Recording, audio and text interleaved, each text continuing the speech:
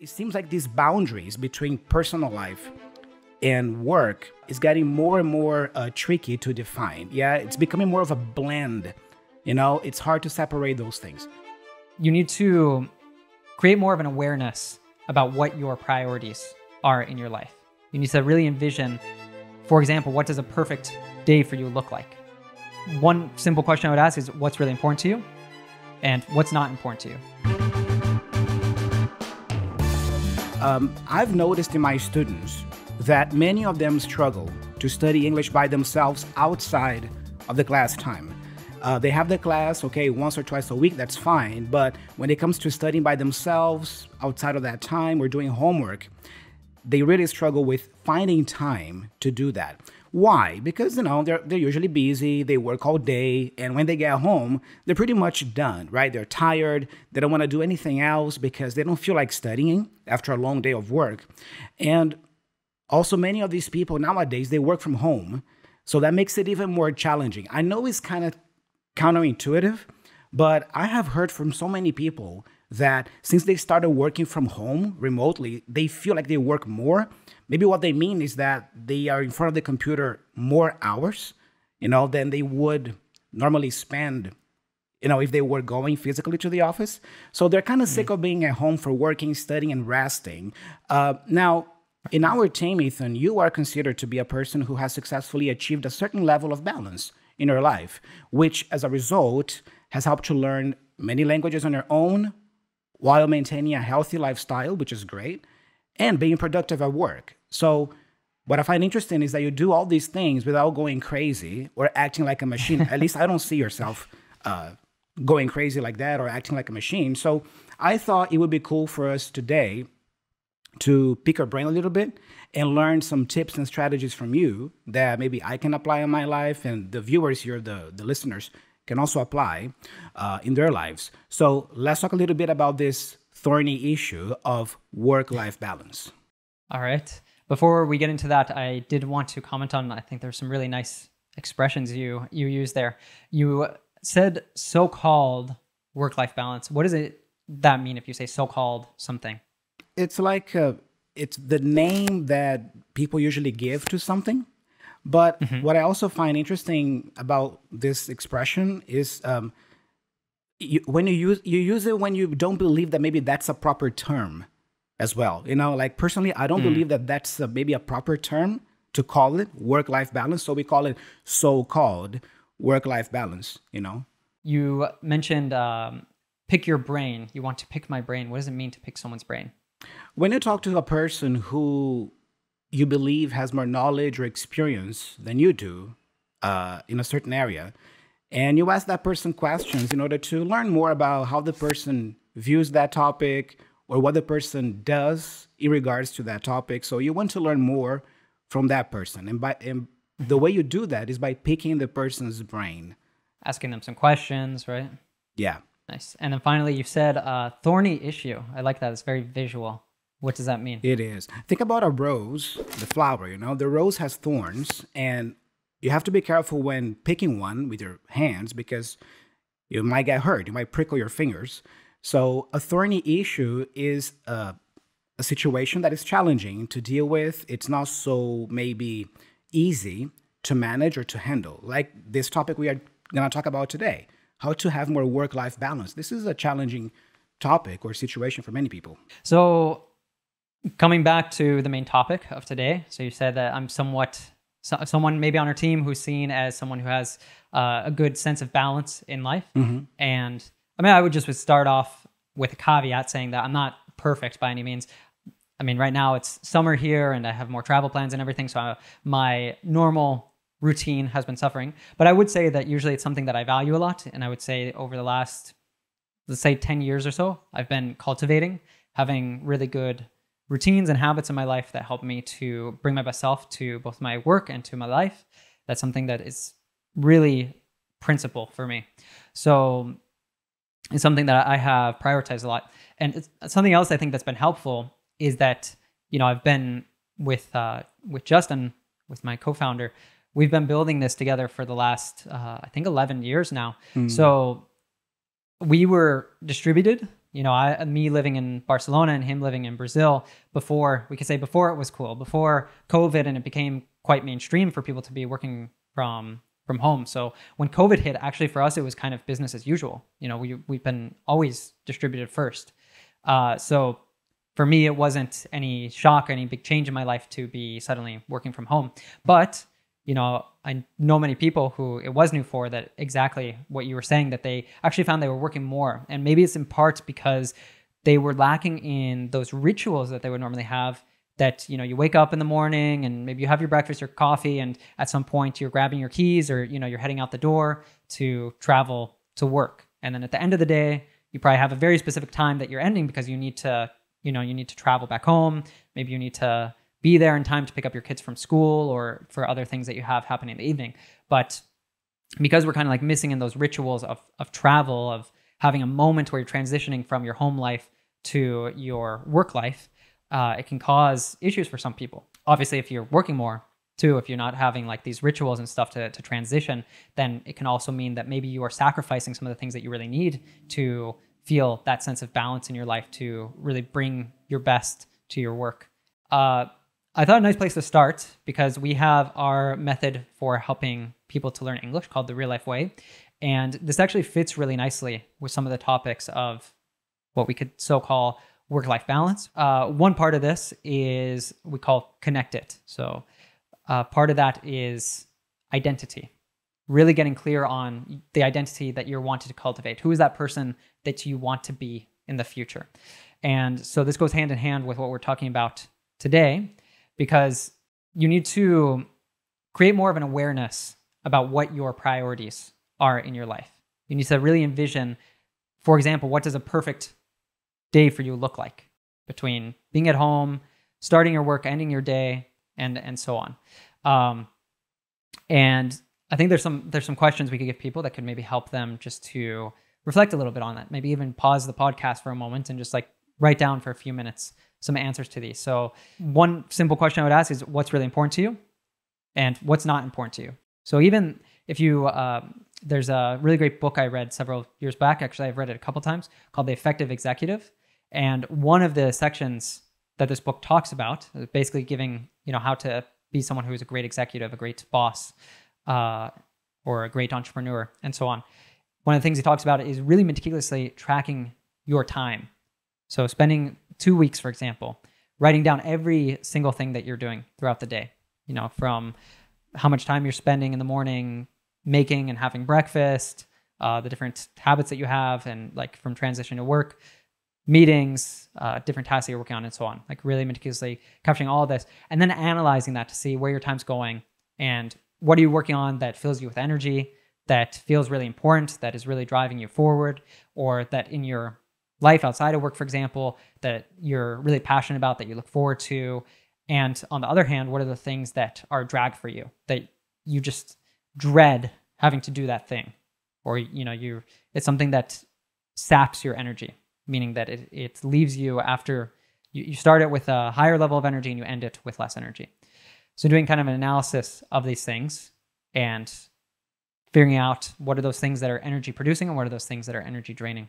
I find interesting what you're saying, because, you know, it seems like the main issue here has to do with awareness, right? Being more aware, because when you were describing the situation before the pandemic, let's say when people still used to go to their offices physically, maybe it wasn't something so, you know, that people were aware they did, you know, it was just the routine, the rituals, as you call them, right? Like, oh, I got to be at the office by this time, so I got to leave at this time. But they don't really think about it. But now that we are working more and more often from home and remotely, more than ever, yeah, it's important to become more aware of how we are spending our time and where our time is going. Yeah, I really like that. Before we continue, Ethan, I just want to ask a few questions here about vocabulary you used. First of all, you said that, you know, you and Justin were working together way before the pandemic, way before online work was a thing. But for you guys, it was business as usual. What does that mean when something is business as usual? So it means that it's something that isn't new for you, something that you're always doing. So in this case, maybe people could understand from the context, we always were working as a distributed company. We were used to having our meetings online. We were used to collaborating, using online tools and so on. So for us, nothing changed really with the pandemic. Whereas for other people, it was a completely new experience. It was not business as usual because they were lacking in tools to collaborate online. They were lacking in just their own habits that would help them to bring their best self to working in that sort of way. Even a lot of people, right, that they had to work from their living room because they're lacking in the space in their home that could be dedicated to working. That's so true. Yeah. And you also said the word dread. Yeah. What is something that you dread doing? What does that mean to dread something? We could say you're eager for something, or you're looking forward to something for something that you're excited about. So maybe a vacation that's coming up, traveling to somewhere new, or seeing a friend who you haven't connected with in a few months, for example, are all things that you really look forward to. The opposite of that, something that you're really not looking forward to, or even it fills you with a sensation of, I don't want to do that. So things like filing your taxes, or maybe your partner is dragging you to the opera, and that's something that just for you is really boring. It doesn't fulfill you. For one person, it could be something you're looking forward to. For another person, it could be something that they're dreading. Anything like this that just kind of fills you with that anxiety, or that already feeling a sense of boredom just having to think about it. Those are things that you dread. And before we move on, we wanted to make sure to let you know, if you are watching this on YouTube, make sure you hit that subscribe button and the bell down below, because every single week we bring you lessons like this that help you go from feeling like a lost, insecure English learner to being a confident, natural English speaker. And even beyond that, just to beyond improving your English, improving your life with topics like we're talking about today. So join our community of hundreds of thousands of learners that are doing exactly that by hitting the subscribe button now. We were talking about identity and kind of got away from that, but it can be a really good reflection. We've talked about this before on the podcast, just to think about, we talk about this with English, for example, that a lot of people say, I want to be fluent in English, but that's just so superficial. So we actually get people to get more into the details of thinking, okay, what will my life be like when I'm that fluent speaker? What kind of things will I be doing with my day? Who will I be spending time with? Will I be in a different sort of job? Will I be living in another country, and so on? And already acting today as if you were that person. So it's the same thing here, basically, is getting really clear on, okay, what would a perfect day for me look like? A day where I'm feeling full of energy, I'm feeling balanced, I'm feeling connected to things that I'm passionate about, and so on. And start making that a reality already. You know, if your ideal day looks like you want to be participating in a group sport, let's say, because that's something you did when you're younger, you're really passionate about, then maybe you'll realize like you need to actually prioritize looking for opportunities to join a weekly football club, let's say. So starting with why, right? Exactly. We like to say that a lot here. I was talking about doing this quick reflection, just thinking about the things that you're spending time on that aren't important for you. So look for, are there any ways that you could be delegating any of these things so that you don't have to spend time on them? And this is something that, you know, there's different ways that you can trade money for time, which depending on the economic situation you have and everything, you might have more or less abilities to do this. But for example, if you really dread having to clean the house or go grocery shopping or cook meals for yourself, some people really enjoy these, but if that's not your case and you're doing those things, you might look for, okay, if I'm currently cooking for myself, maybe investigating a little bit, how much does it cost to get food delivered to me? So like maybe I don't have to cook lunches anymore. This is something I did, found like a really great service in Spain that they deliver lunches. So it's like something I used to have to spend almost half of my Sunday cooking meals, that I don't have to do that anymore because I just get them delivered. I'm trading money for time and convenience, right? Same thing for going to the grocery store. Something I really didn't look forward to every week, having to spend an hour to leave my house, go to the store, actually pick out groceries and everything. And now I order all my groceries online. So I can spend that time on things that are more important to me, which can be like, for me, work is something that's important, or for things that fill me with energy, you know, might be going to the gym or participating in activity or going to see friends or things like this. And nowadays, I think it's becoming more and more accessible, for you to be able to do these things. So yeah, I mean, check your reality and see if maybe not all of them, at least try to delegate one of these things that you have to do anyway. Right. Yeah, that's so true. And make a step towards that future identity right now. That's so true. Yeah. One thing that I've been finding really helpful to me personally lately is deliberately starting my days earlier than usual. And by earlier, I mean 1 hour earlier than I would normally get up, or even 2 hours, depending on the day. There is a trick to that, of course, because you don't want to sacrifice sleep in order to do that. You still have to make sure that you are sleeping enough hours. But if you plan, if you go to bed a little bit earlier and everything, I find that for me, it's been very helpful to start my day 1 or 2 hours earlier than usual, because it's like I'm front loading my day. Front loading, like, doing the big things for the day first. For example, right now, we are recording this podcast. The podcast for me today, and it's a Tuesday, by the way, it's like the big thing that I have to do today. I'm doing it in the morning, which is great. So, tackling the most important tasks that you have in your day, or that consume more brain power or brain energy in the morning, so that in the afternoon, you are a little bit more relaxed. You can maybe just join some meetings or do things that don't consume much of your brain capacity or brain power. And the cool thing is that also you get to end the day a little bit earlier than usual as well.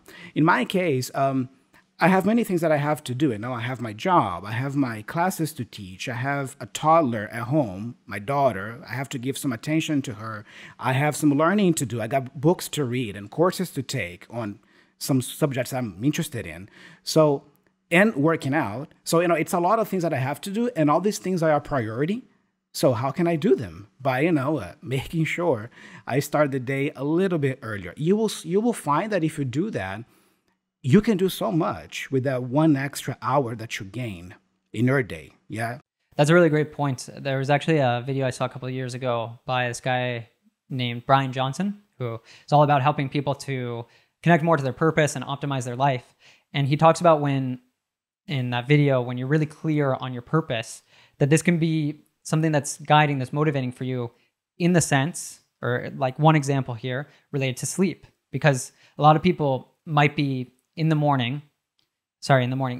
evening, they finish work, they get home, maybe have dinner, and they're just exhausted from the day. And so what do? They like laze about on the couch, binge watch some series or something, and then it's late in the night, and they can't keep their eyes open anymore, so they go to bed. But when you're connected to your purpose, then you might say, like, instead of just vegging out and watching a TV series at night, I'm going to start going to bed a little bit earlier so I can wake up a little bit earlier, and I can spend that on something that is more connected to my purpose in the morning. And I think the thing that Thiago was talking about front loading, it's so important, because maybe you have all of us have all these intentions in the world, all these things that we want to do, all these things we want to get better at, things that are healthy for us that we want to spend more time on, and so on.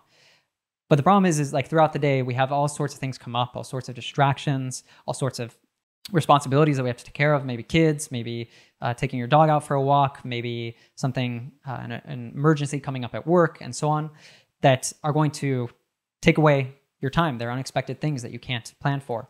But if you start in the morning, you're purposely doing things that are most important to you before all the distractions come in. So for me, it's the same thing that over the last 10 years, I've created a really solid morning routine that by the time I get that it's time to start working, I've already set a really great base for my day. And I already have checked the boxes off on a lot of things that are really valuable priorities for me. So for example, I'll also like wake up early. I drink a big glass of water. I meditate. I do a little bit of yoga. To stretch, get the body moving, stretch a little bit, make myself a good breakfast, and then I sit down, will read whatever book I'm reading for at least 20 minutes and take notes and everything.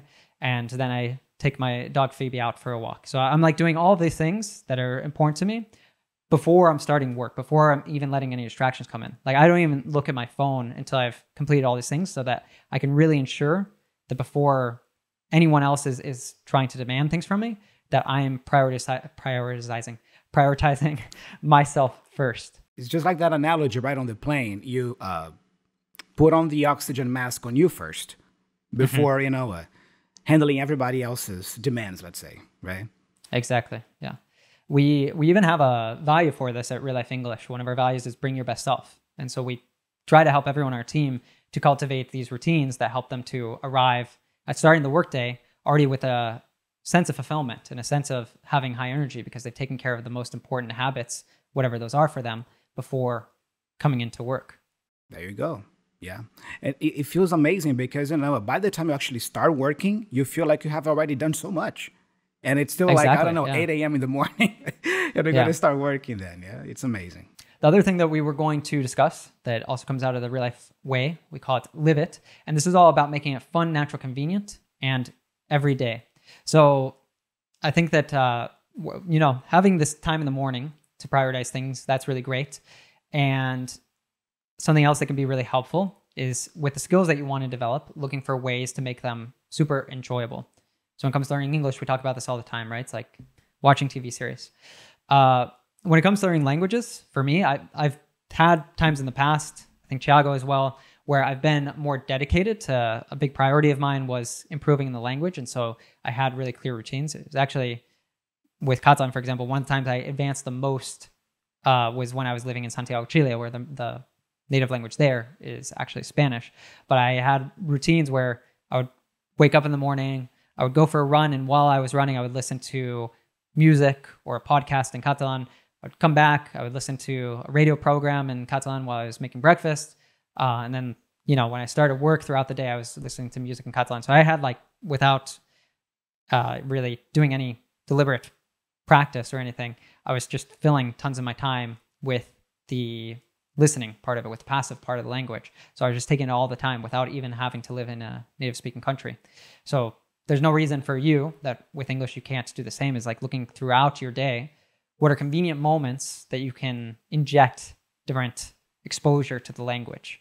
Mm-hmm. And there's so many fun ways. Like I think especially if you do some reflection on what things you're really passionate about, what things really give you energy, there's all sorts of things you can look for that are going to help you with this. And the cool thing is that if you do that deliberately, like, you know, if you plan your days deliberately during the week, by the weekend, you actually have the weekend off, you know, and then on the weekend, then you can do, you know, you can veg out on the couch if you want to, you know, to watch some Netflix. It's the weekend, right? Or, I don't know, you can study more deliberately, English in this case. Yeah. Oh, I don't have time to really dedicate for studying during the week, but on the weekend, I do have some time. So I do have half an hour, 1 hour. So yeah, if you plan well your weeks in terms of work and responsibilities, by the weekend, you will find that, oh, now I can, you know, indulge myself a little bit or allow myself to have those me time, let's say. Yeah, the me times, as we say. We both said fun phrase over there, veg out on the couch. What does that mean? I think of a vegetable, like, you know, like Homer Simpson, you know, you are just... A couch potato. A couch potato, yeah. Sitting on the couch, just, Netflix. What am I going to eat today? Pizza. Ooh, you know, donuts. And so speaking about really convenient things, it can be really easy passively to be listening to podcasts, to listen to music, to watch series in English instead of watching them in your native language, for example. All these things are really great. But so many learners have told us that the thing that they have a lot of difficulty with is actually speaking, because they don't have anyone around them with whom they can speak English. So this is exactly why we created the Real Life English app, which is the only place where anytime, anywhere, you just press a button and we instantly connect you to another English speaker in another part of the world for a fun, dynamic, and culturally insightful conversation with another global citizen. And this is really great because even if you just have, let's say, a 10-minute coffee break at work, you could have 2 conversations and be, practicing your speaking. So you really have no more excuses not to be activating your English speaking every single day. We wanted to give shout outs to a very special user of our app. All right, this one goes to Dimitri. And Dimitri says, this is a totally essential app for any English learner. Contractions, idioms, life-needed vocabulary, and even the opportunity to speak with other learners around the world. All of this is provided here. It can definitely be used as a tool for everyday practice. Oh yeah, thanks so much, Dimitri. And if you too want to experience learning so much more with the Real Life English podcast and being able to speak English every single day and meet some really amazing people, then we highly recommend that you check out the app. You can find that linked down in the description on YouTube or wherever you are listening to this, and also by clicking up here somewhere if you're on YouTube. Somewhere, yeah. On the screen, guys, yeah. You'll find it. All right, so before we go today, it's time for our big challenge. The big challenge today is, we have a question for you guys out there. What practices do you use in your life for better work-life synergy? Let's start calling it work-life harmony or work-life synergy rather than work-life balance. So what practices do you use in your life for better work-life synergy? Leave us a comment here on YouTube if you are on YouTube. You can also send us an email at hello@reallifeglobal.com, or if you prefer, you can send us a voice message of yourself reading your response. You can send your message to speakpipe.com/reallifeenglish. That is speakpipe.com/reallifeenglish. Real life English, okay?